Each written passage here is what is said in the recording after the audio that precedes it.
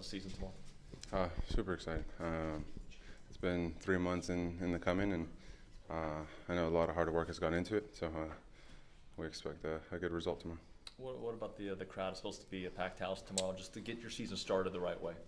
Yeah, that's always nice. I think we ended the year with a packed house against this exact same team, and it'll be nice to be back and to see the crowd.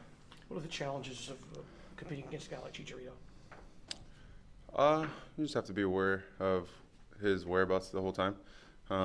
He tends to float throughout the game, and as a goal scorer, he finds the ball at times that maybe not everybody finds it.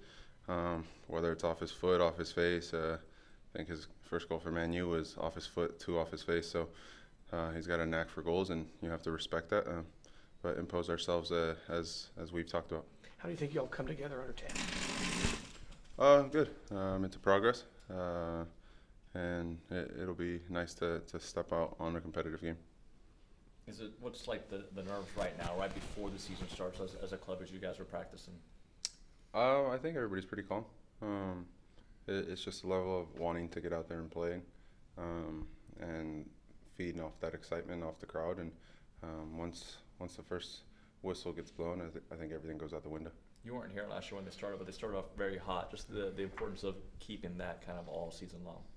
Yeah, I mean, it's a long season, so things are going to go up and down at times, but maintaining a level head and knowing that the standard that we have to set for ourselves as a team has to be high, and I don't see why we can't do that. You've had success against the Galaxy yourself. Just what do you attribute that to?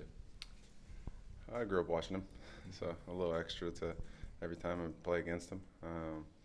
It's always a good matchup that I enjoy, and I know that a lot of family back home watches, especially because it's on the local TV back home. So hopefully more of that to come.